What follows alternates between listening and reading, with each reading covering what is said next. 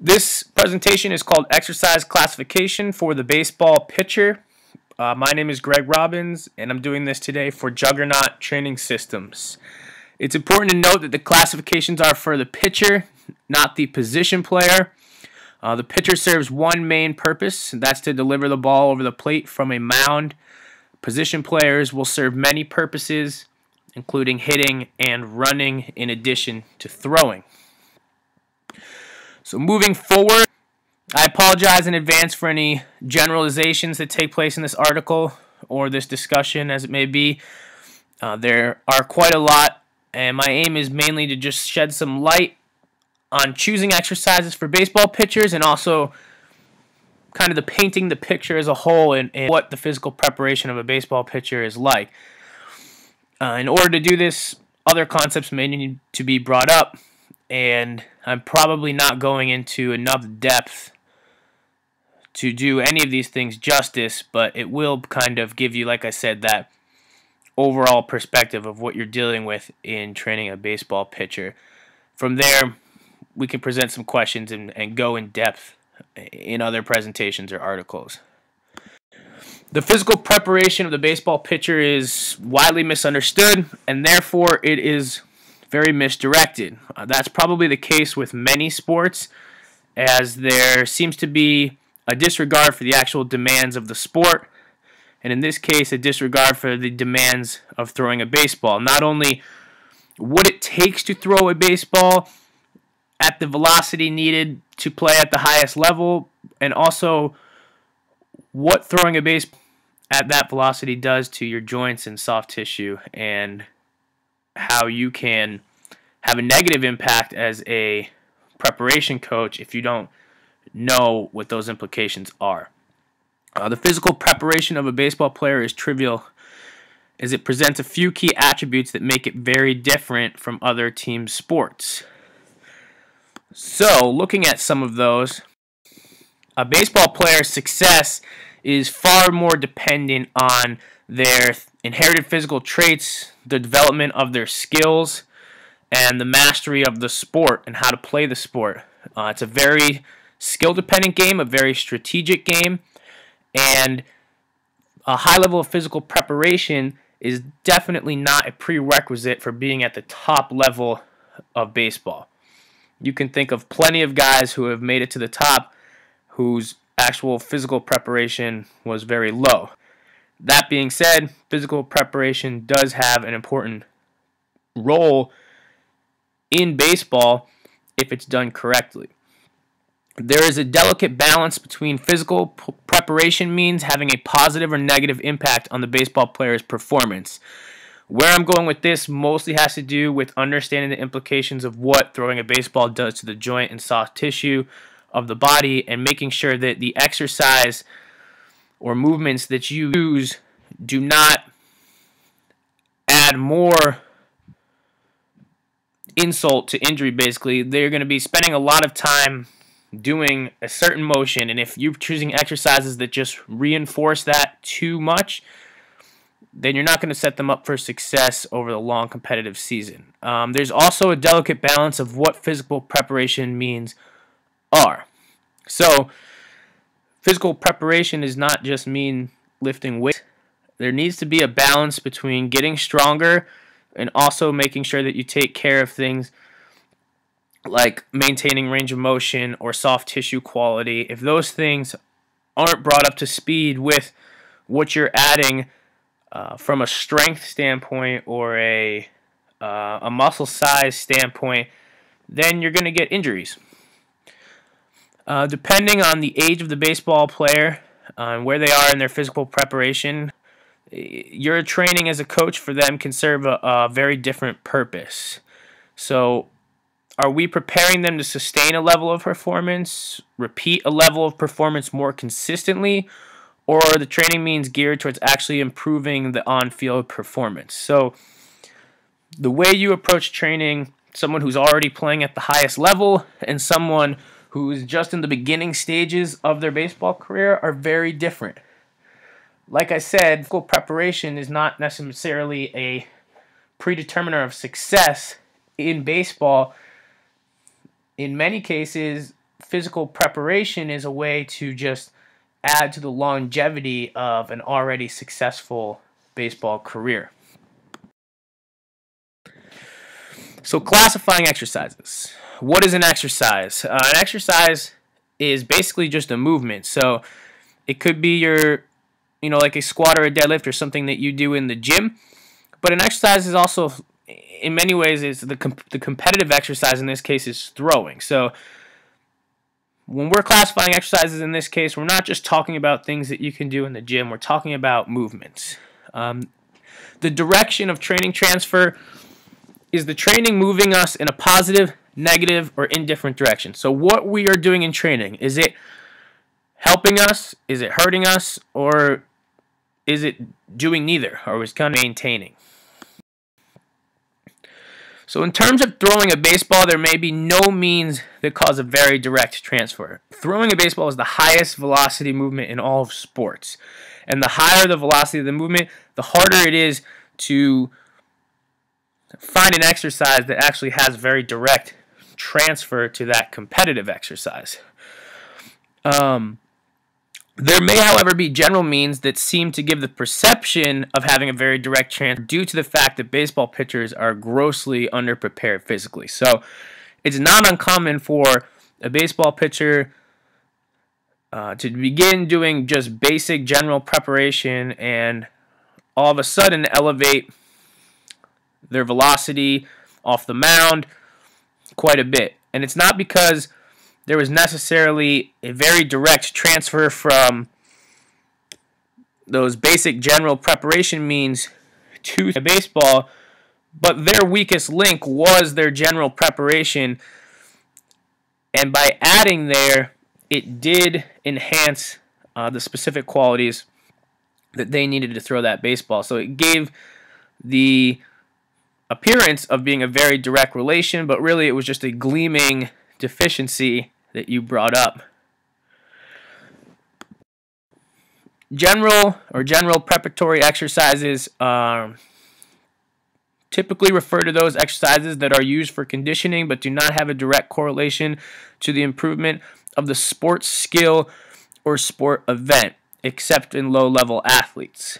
So, like I said, adding limit strength or maximal strength to a baseball pitcher does not have a direct correlation to the improvement of the sports skill. It doesn't do anything for the mechanics of delivering the baseball off a mound to the plate at that high of a velocity. However, even the professional athlete can be considered a low-level athlete in terms of their physical preparation. And in the case of baseball pitchers, this is probably where you're going to find the most of those high-skill, low physically prepared athletes. So, in their case, these exercises do seem to have a lot of transfer to the sports skill.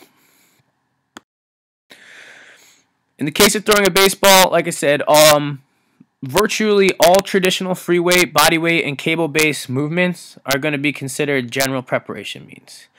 So we're talking barbell exercises, your squats, deadlifts, supine bridges, axially loaded single legs, exercises, rowing variations, dumbbell exercises, again, squat, deadlift, lunge, horizontal press, horizontal rowing variation, your cable exercises, same things, push-ups, inverted rows, chin-ups, lunge variations. All these basic gym-based movements, traditional strength training exercises will fit into the general preparatory exercise category. And they're going to make up a large base of what you're going to do with baseball pitchers. And I'll get into more of that later. But I think it's also important to note that a lot of the kind of armchair exercise things that you do with baseball pitchers are also technically probably more general preparatory exercises. So your scapulohumeral movement education drills like prone trap raises, prone abductions, external rotations, external rotation variations, these aren't happening at nearly the velocity that they're happening throwing a baseball. Not even close. So while you might walk in and see a baseball pitcher doing these drills and say, oh, that's very specific to baseball, it's very specific general preparatory exercise. It is not a specialized exercise in the sense that it doesn't have a ton of transfer directly to throwing a baseball, but it is a great choice for the general preparation of a baseball player, where it might not be the greatest choice for the general preparation of, say, a hockey player who's going to do nothing over their head. I would also categorize any sagittal plane-based jumping into this category, so vertical jumps, box jumps, broad jumps, single leg jump variations in the sagittal plane, and any linear speed type sprint variations, including one begin from a side start. It has been shown that sagittal power has very little transfer to actually throwing a baseball harder off of a mound.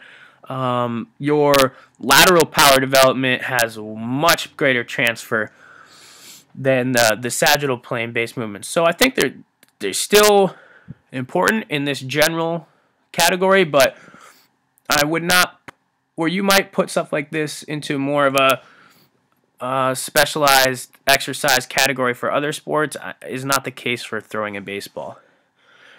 So moving specialized preparatory exercises. These exercises, as the general preparatory exercises, do not repeat the competitive actions as a whole or in their separate parts. However, they use similar muscle groups in their execution. The training work serves to activate the functions and body systems from which an increase in results in the main movement depend. Identical or close to identical regimes of muscle work and different functions of other systems are involved. So, in the case of throwing a baseball, this is probably the absolute extent that a gym-based exercise will ever be in terms of being baseball throwing specific. We'll make a case for some options coming up, but like I said, it's such a high-velocity movement that getting specialized movement to mimic it and have some kind of transfer towards throwing the baseball is going to be very difficult, if it's possible at all. Due to the high velocity of the arm action associated with throwing, most of the exercises that I'm going to choose deal mainly with the lower body and the trunk and the cooperation of the two. So I don't think that you're ever going to really be able to get any kind of specialized exercise for the arm action associated with throwing a baseball.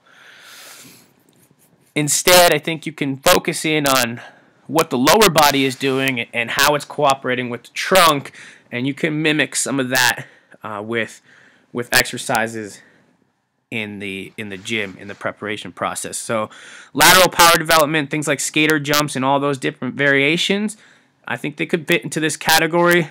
They have been shown to have some more direct and positive correlation with throwing velocity. Medicine ball work, rotational and overhead variations. I wouldn't do these too heavy with baseball players. We usually stick within the 4 to 12 pound range with the medicine ball work that we do. Again, we're talking about a high velocity movement, and if you're going to be more specific to that, you can't go too heavy with the medicine ball work. Single leg landings, one to consider as well in this category, that the single leg stability and the absorption of force is a big part of throwing off the mound. You're going to be pushing off that back leg and landing on the front leg and having to really be able to stick that landing and decelerate a whole bunch of body mass being thrown forward. So it would be more specific like into on the front leg, but in the case of just a specialized preparatory exercise, I think you could do single leg landings for both legs, including box jumps with single leg landings and medial lateral hurdle hop variations. The last category we're going to use is specialized developmental exercises. These are exercises that repeat the competitive exercise in separate parts. In executing them, one and the same muscle groups participate together with activation of similar muscle systems and organs. More or less recreate all the elements of the competitive activity, and in so doing, make it possible to more effectively and selectively have an effect on improving or developing the same or other physical abilities. So, as I said before, I'm not sure that you can recreate any part of the delivery at the same velocity that it's taking place in competition. But again, I think it's interesting to see if maybe we could recreate some of these movements for the lower body. For example, the back leg, the lateral push off the mound. I think that you can get creative and come up with some very close variations of that, including just working on more powerful pushes off the mound. So basically taking a skater jump and actually doing it with a slight descent and working on the power of that back leg pushing off. From the front or the plant leg standpoint, single leg landings in external rotation be a specialized developmental exercise. It's important that when you land, in this case, that you are actually landing with that front foot pointing forward and being able to absorb that force and decelerate the whole body. If you look at the delivery, a lot of times when that plant foot hits the base of the mound, the front leg or the front knee will extend pretty forcefully. So I think there's a case for also doing single leg landings in external rotation with an immediate jump or an immediate knee extension to work on that, the powerful extension of the front leg. I would also put organized throwing programs into this category. And that might be misadvised to some people. But again, you're not going to be able to really recreate the velocity of throwing with any other size except for throwing. So while throwing the baseball is in fact the competitive exercise, I think to be more specific, the competitive exercise is throwing the baseball off of a mound within a certain strike zone with a batter. So long toss, essentially just throwing the ball different lengths, to me is a specialized developmental exercise. And if it's organized intelligently, it could probably be one of the best ways to really work on improved arm strength. To kind of wrap this whole discussion up and try to keep this under 20 minutes, there's a caveat to this whole discussion. Baseball has the shortest offseason of any team sport and the longest competitive season. In some cases, it's a competitive season that never ends. So when you're training a baseball player and you look back at these categories, things change quite a bit. You have to remember that the stress they're putting on their joints and their soft tissue, it can't be accentuated during the training process. In fact, it needs to in some ways be alleviated. So when you're choosing different exercises, you have to flirt with that hard line of being too specific. They've done so many repetitions through that same range of motion, through that same action of the hips into the torso, into the arm, that if you recreate that too often in a preparatory setting, then you might set them up short term for some pretty big gains, but long term you're setting them up to fail because they're just going to wear down and they're just going to break down. So you need to look at the preparation of a baseball player more on a long-term basis, both the long season and the career, and make sure that the things that you're doing in the gym are setting them up for success in the future. And so while we talk about general and specific means, sometimes you have to be, this makes sense, specific with your general means. So you have to choose exercises that from a training transfer standpoint are general, but from a sport standpoint are more specific. So you can't do, for example, everyone asks why we don't bench press. Barbell bench press our throwers too often. Well, doing a barbell bench press puts the shoulder in a very similar position that it does when it's throwing a baseball. And there's no necessarily gain from being a better bench presser to throwing a baseball. So all we're seeing at that exercise is that we're spending more time putting on the front of the shoulder, and we're not really getting much of any gain from it. So while yes, it's a general exercise, it's not specific to becoming a better baseball player. You're much better off doing push-ups or landmine presses or dumbbell work than you are using the barbell. Same reason we don't back squat pitchers. Again, you're putting them into that externally rotated position, putting a lot of stress on the front of the shoulder that's already taken a lot of stress all season long. And while the squat's a great exercise, the back squat probably isn't going to give you any more benefit than a front squat or using a safety squat bar or a giant camber bar. So there's really no point in using it. So specificity needs to be gauged by more than just the correlation to a positive training outcome in the short term, but also in the term of the entire season and career of the baseball player. I want to thank you guys for listening to this and reading through the notes that I gave you. I hope this sheds some light on how we train baseball players and why you might choose different exercises.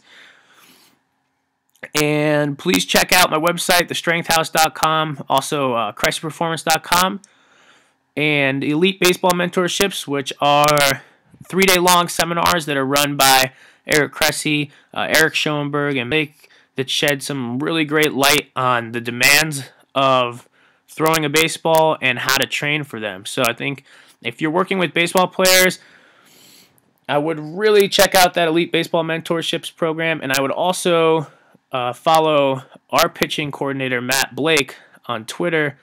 He's an excellent source of information to help you understand what the demands of throwing a baseball are, both in breaking down the mechanics of it and understanding different velocities and movements that are taking place when throwing a baseball. Until you kind of understand what's going on there, it's going to be really hard for you to prepare a baseball player accordingly.